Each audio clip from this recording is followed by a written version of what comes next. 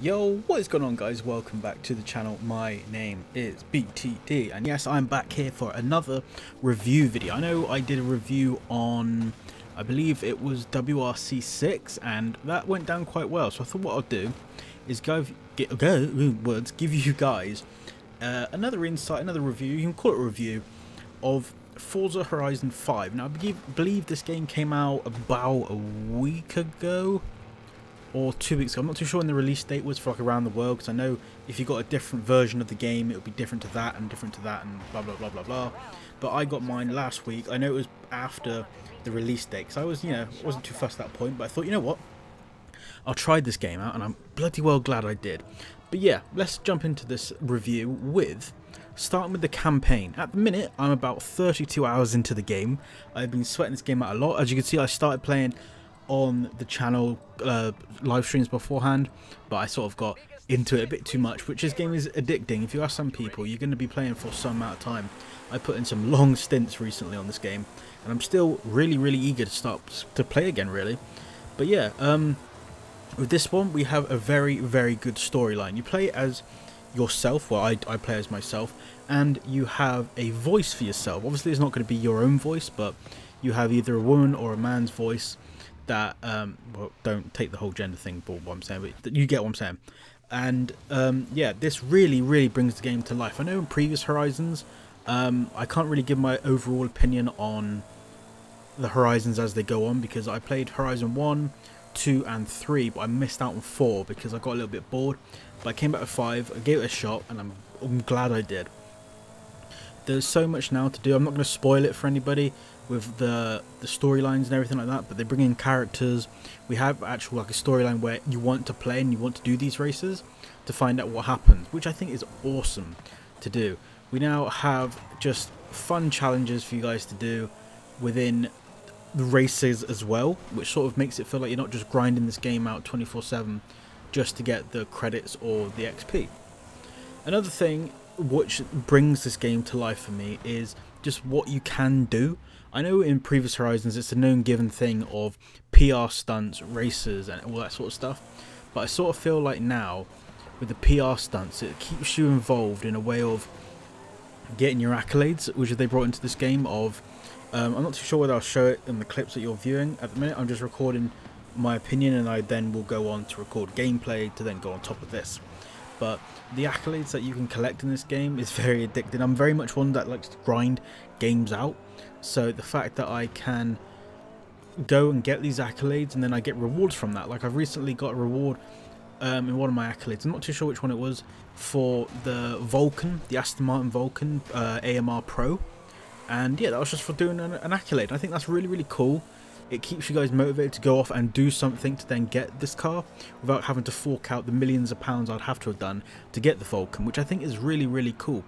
And the fact that now I'm very much one, I like to get 100% completion, and I've just recently got every single road on this game, which is 578, which is bad of me because it shows I'm a sweat, but at the same time it shows that this game is big. The map is big, it's really big, but I think it's worth it for them to put this amount of work into the game to make it this big, because I think it worked perfectly. I think the maps are just about right size.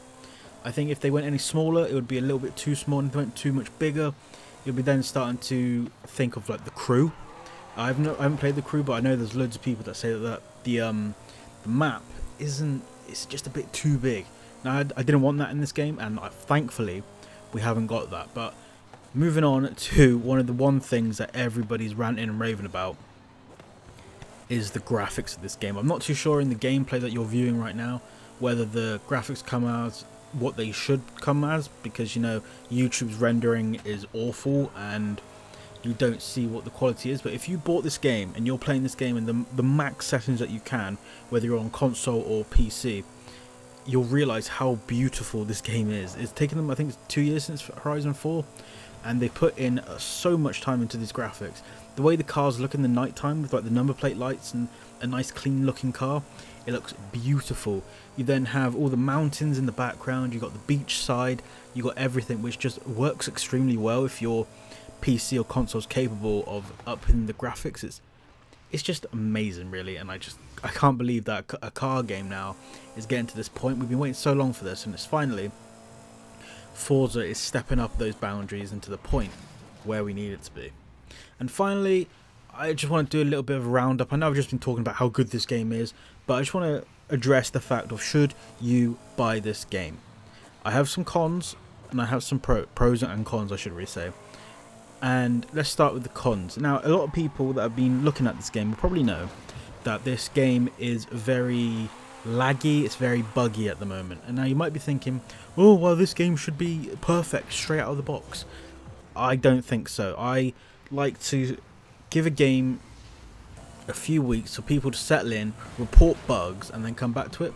I know that Forza have been sending messages within the game to people saying that thank you for your notes on the bugs that they've been experiencing and that they're looking to fix them, and obviously they are been fixing them because there's been a lot of hot fixes going on lately, and that, you know what, fair play to them, because they're actually addressing the issues that they're having.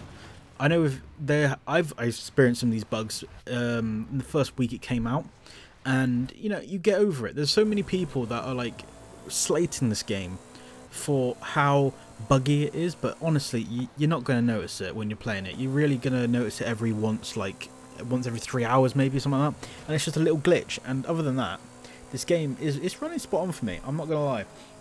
And the pros of this game, well, the graphics, it looks beautiful. The game is extremely addictive. That's one, I don't know if that's a good thing or not, and it's just a beauty to play. I'm not bored at the moment. I've been playing for 32 hours in total Steam time, it says, and I'm still not bored. I've got so much to do in this game still, which is leaving me wanting to play, and I think that's good because they've added so much into this now.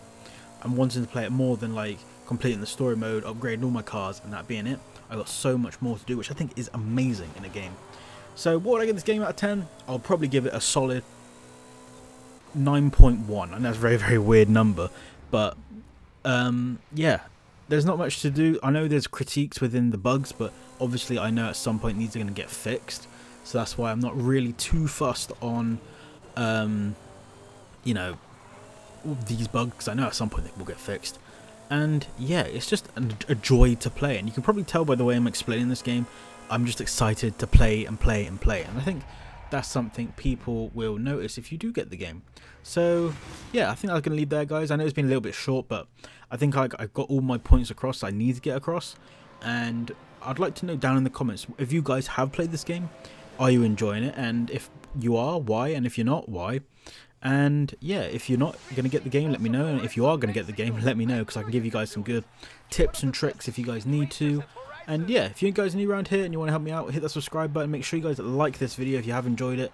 And if you don't, then leave a dislike and leave a comment down below as to why. But yeah, until next time, guys, have a good day. And I shall see you all guys again in my next video or my next live stream. But until then, have a good day, guys. Peace.